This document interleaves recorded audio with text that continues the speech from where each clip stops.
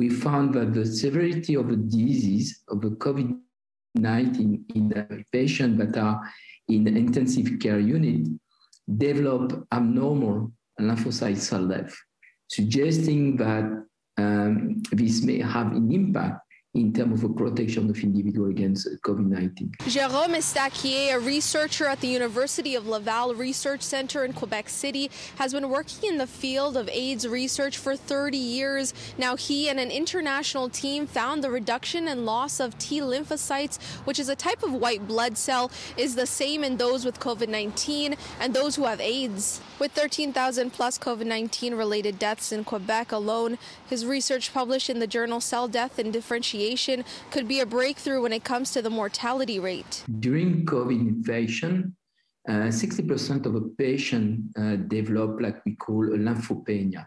What this means is that we are losing lymphocytes which are essential to fight against microbes or viruses like COVID-19.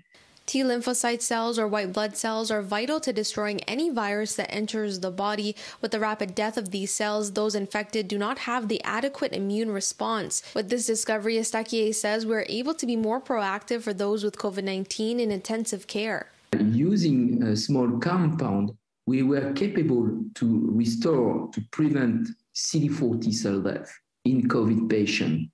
So suggesting that if we are improving the capacity of T cell immune response, this may have some beneficial effect to reinforce the immune defense against COVID. The team has managed to reduce this cell death by 60%, adding that this discovery could allow for early treatment to support the immune defense for those with both AIDS and COVID-19. This is the next step, of course, to do and to develop a clinical trial to assess whether the compound that we identified in this manuscript have a capacity to prevent the immunodeficiency that we observe in the severe disease patient. Estaquier says he hopes his research will be sustained and funded, as this discovery is important to provide a new therapeutic approach, one that will allow for a better immune response for those who would otherwise be in critical care.